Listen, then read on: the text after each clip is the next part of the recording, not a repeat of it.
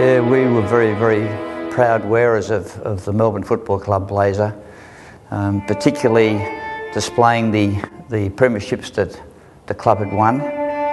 When I came down, obviously in the middle of it, 55, 56, 57 was prior Hassa Mann.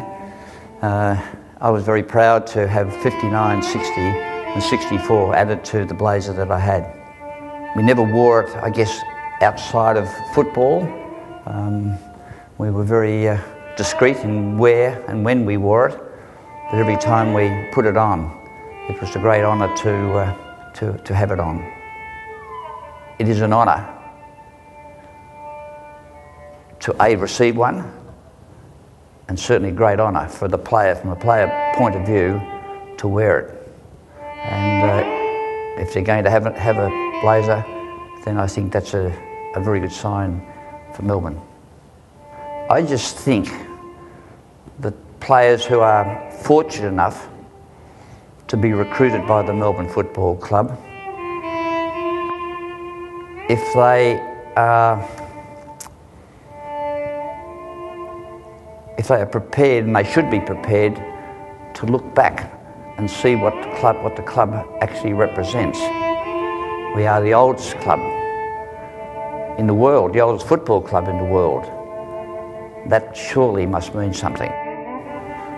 We carry the name of the city, the Melbourne Football Club. That also represents something very important.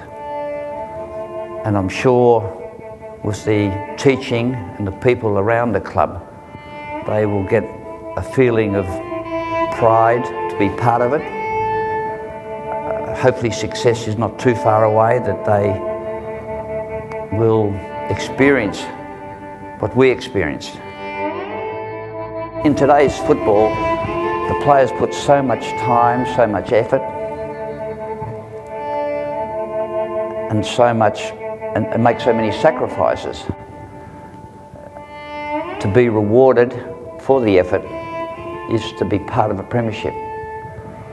And I can speak from experience that, having played in 3, the teammates that I had then are still my closest friends.